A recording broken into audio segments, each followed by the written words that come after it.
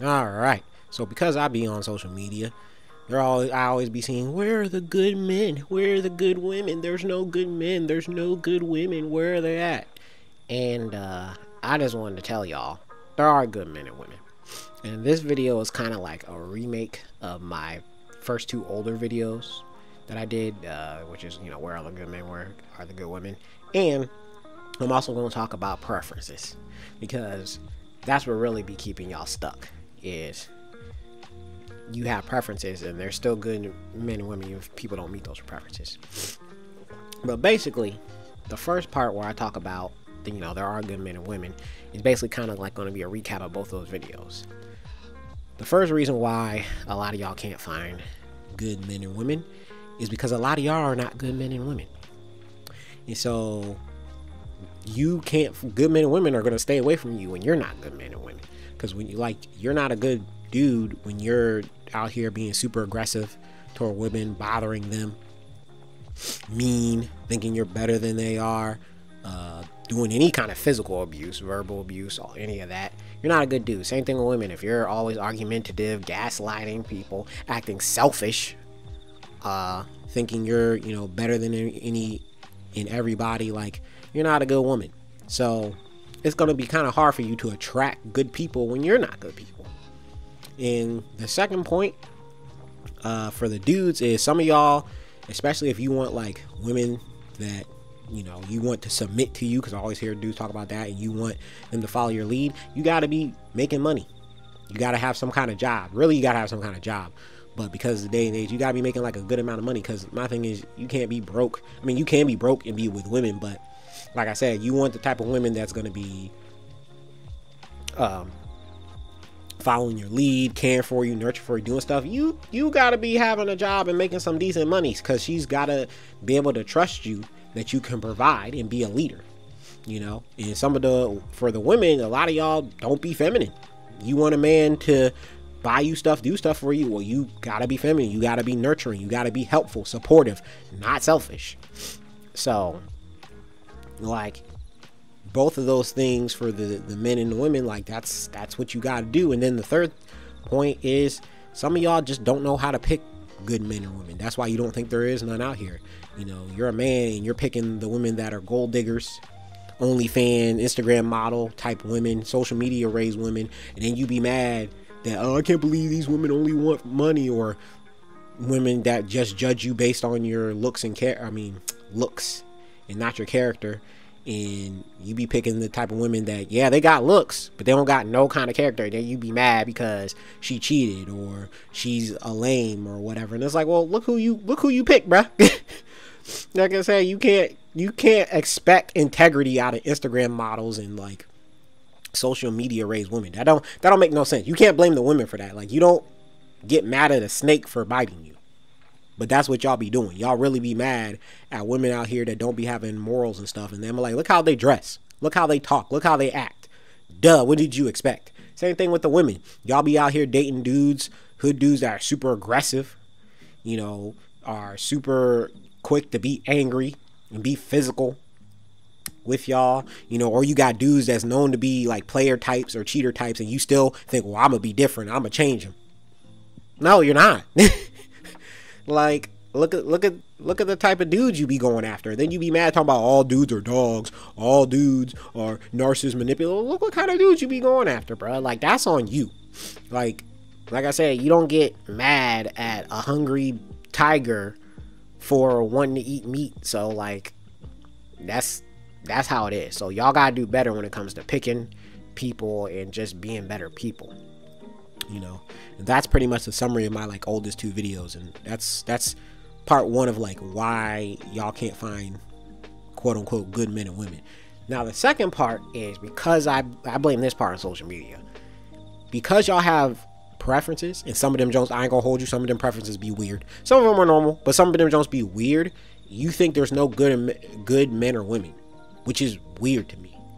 So what I mean by that is, like, you'll have preferences like, oh, I only want to date a dude. If you're a woman, I want to date a dude that's makes six figures, or he's got to be 6 feet tall or have abs, right? And if they don't meet that preference, you're just like, oh, there's no good men. No, there are good men. They just don't meet your preferences. There's good men that don't make six figures. There's good men that aren't 6 feet tall. There's good men that aren't super muscular in shape. But because they don't meet your quote unquote preferences, well, they're not a good man. No, that's weird. Same thing with y'all dudes. Y'all be like, oh man, I need to meet a good woman. But she need to have this kind of breast and this kind of butt, and she got to look this certain way. And it's just like, no, there's good women that don't look like that. Like there's tons of women that are good women and they don't look anything like that. But because she don't look the way you want, they're not a good woman. And that's really how y'all sound. This is especially a big deal in the church, because I see it in the church all the time. And anytime I hear it, especially, I hear more the women complaining more than I do the dudes, but I still see the dudes complain it too. But like, they be like, oh, there's no good men in the church. And I just be like, bro, be quiet, bro. I be wanting to roll my eyes. I'm like, is there no good men? Or is there no good godly men that meet your standards? Because you be having worldly standards. Like I said, you be wanting dudes that be 6 feet tall, look a certain way, super jacked. And if they don't hit those standards, well, they're not a good man. No, that there are good men. They just don't hit those standards. Like, especially women in the church. Like, if you go to a church that's like less than like 300 people, I can kind of understand why you be like, there's no good men in the church. But a lot of y'all be going to packed churches. Churches would be like 500 plus more people. There's men up in there. There's single men up in there. I guarantee you there's single men up in there. Like I said, they just don't hit your physical preferences or your standard preferences or whatever preferences that you got. I only date a certain type of man, like I only date a certain race, or, I only date a certain man that dresses like this. That don't mean he's not a good man just because he don't meet those. What you should be saying is what the people used to say before social media: oh, you're not my type. You're still a good dude. You're just not my type. Same thing with the dudes. They'd be like, oh, there's no good godly women, which is crazy. Y'all be looking at these women and thinking they should look like the world. Oh, she need to be dressing like this and have this kind of body. It's just like, bro, if she gonna be a godly woman, she not gonna look like the world, bro. But the thing is, you focused on looks, and that's the problem. You focus on how the woman looks, and you judging based on worldly standards, and then you think, oh, well, she don't look like this type of woman, so she not a good woman. No, she is. She just don't meet your preferences, and it's okay to have preferences. I said, my thing is just don't diss people that don't meet those preferences. Because I know for me, for example, right, I don't date single mothers. I'm not gonna date single mothers. That's just my preference. I'm not doing it. Like, I don't got kids, so I'm not gonna date somebody with kids. But I'm not gonna sit here and bash single mothers, because that'd be horrible. Like, just because somebody doesn't meet your preference doesn't mean you bash them. But I'll let people know, like, nah, you're a single mom, I won't date you. And that the problem is, people don't do that. People will sit there and they'll bash somebody that's not their preference. If they're like, yeah, well, I don't date short dudes, that's fine. But they'll be like, short dudes are midgets and they're insecure and they're this and that. And that's the problem. Same thing is, like, if you don't want to date, let's say, because there's people out here that's weird like that. It's like, oh, if you're a black woman, you're like, I don't date black men. And it's just like, that's fine. You can have that. I think it's personally weird, but you have that preference. But the problem is then when you be like, well, black men are thugs and they're this and they're that. Same thing with dudes that be like, I don't date black women. Okay, that's fine, but then they were like, black women are ghetto, they have attitudes, that's when it becomes a problem. And so I feel like social media has made it okay to like diss people that don't meet your preference, and to me that's bad. that's an issue we have, especially like I said, on social media. Not saying it don't happen in real life, because it do, but I do think social media sometimes exaggerates a lot of like real life things. So things that do happen in real life, I feel like is more exaggerated on social media. But yeah, like I said, there's people out here, there's good people out here, there's good women, there's good men out here. They're just good men and women that don't meet your preference. The problem is, what you need to do is be more specific. What you need to do is be a little bit more open-minded and be like, okay, well, that person's a good person, they just don't meet my preference. Because that's what I do. I'll see a woman, I'll be like, oh, this woman seems like a good woman, she's just not my type. And I feel like we could get back to that. It'd be a lot easier for a lot of people, because it's like, nah, you're a good woman, you're a good dude, you're just not my type. There's certain things, like for me, for example, I need somebody that, because of like my dreams and goals and like what I want to do and how I kind of want to help people and stuff, I'm gonna need a woman to like kind of have dreams and goals that are similar to mine. Or for example, personality, I'm more introverted, so I would like a woman that's a little bit more extroverted. So if I meet a woman that's, a little bit more, that's basically introverted like me, it's not really going to work out too much, or like I have a certain preference with how certain women look. You know, I don't discriminate against women, but because I'm black, I prefer to date black women. But like, you know, there's certain type of women that I'm like, that's not really my type of woman. But I'm not gonna diss that type of woman just because I see a woman that's like that. I'm not gonna say what type of woman it is, but I'm not gonna diss that type of woman, because my thing is, she might not be my type, quote unquote, but like I said, that's not like an ultimate deciding factor for me. And I think that's something for a lot of people that they don't really, they let that be an ultimate deciding factor for them. It's like, you know, for a dude, if they're like, well, if she doesn't have like a big butt, I can't date her. I'm just like, really? But she has everything else that you want in a woman, but she don't have a big butt? Like, that's kind of weird. Or like, you know, a woman would be like, oh, well, he's not 6 feet tall. It's okay, but he has everything else you want in a man. He's nice, he treats you good, he looks good, but because he's not 6 feet tall, you're not gonna date him. To me, that's kind of weird, personally. But like I said, everybody's allowed to have those preferences. And like, I can't talk because, like I said, like, there's things I have and there's things I won't deal with. So it's like, if a woman has like everything I want, but they have this one thing that I'm like, oh, I can't deal with that. So I can kind of understand. It's just, to me, a lot of it be superficial stuff. Because like, for example, with the single mom thing, that's not like just a regular, like, if you date a single mom, there's things that come with that, you know, having a child.